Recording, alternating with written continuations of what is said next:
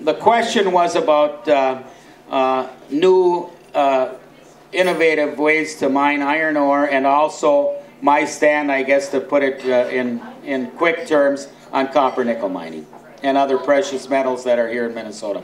First question. You know, one of the things we have to do as a state is realize that we can work with the private sector to create jobs in this state. We've done that where I come from.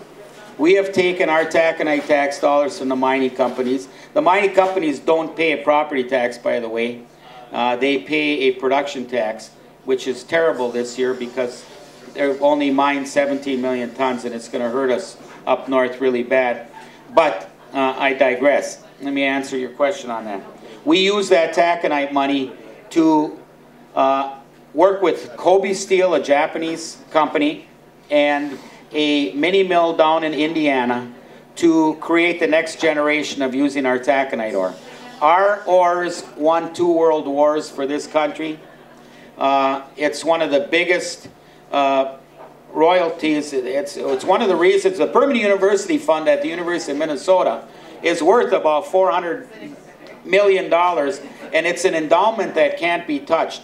And it brings that $600 million a year of research money into your Twin Cities economy. It's because of iron ore mining, mostly, that it's there. And the University of Minnesota owns a lot of these other mineral rights.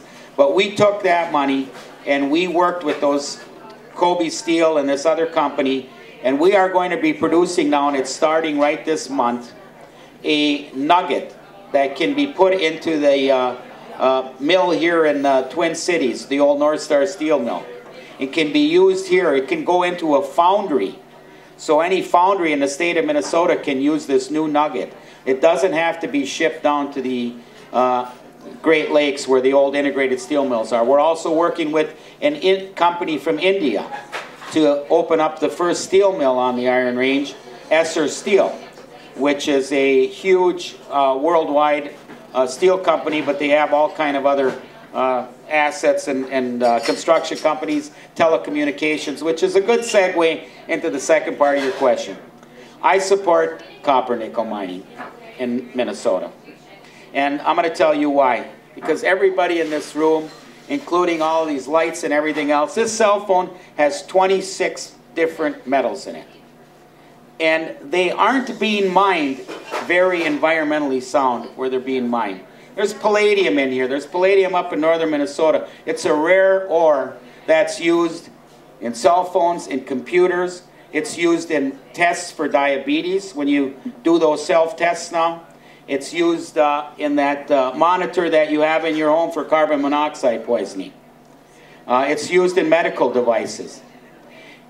Almost 40% of all the palladium in the world comes from the biggest polluter in the world, and mine in northern Russia that has no environmental standards to meet. You know, we can't export our pollution. We can't bury our heads in the sand. We can't have a green economy that the other DFL candidates are talking about without copper, nickel, and all those other metals. So the question becomes, should we do it right and do it right here in Minnesota, or should we keep polluting somebody else's boundary waters so we can have cell phones, so grandma can have a pacemaker, and so, you know, your spouse can have a titanium hip? And I say we should do it right here. We've spent 5 years, and I haven't pushed the DNR or the PCA. 5 years and $20 million polymet to do it environmentally sound. And, you know, that's my feelings on it. I'm going to be honest with you about it. In a day and age where we need jobs and good paying jobs, in a time when we are talking about a green economy, windmills, high-speed trains, our medical device industry that propels a lot of your economy down here, all needs those metals. And we should do the mining here and do it right. And incidentally, the University of Minnesota and the Permanent School Fund, which is for K-12 education, the state owns most of those mineral rights up there. And there's over $1 billion worth of royalties just in that polymet area. So that's my stand on it. I'm being honest with you.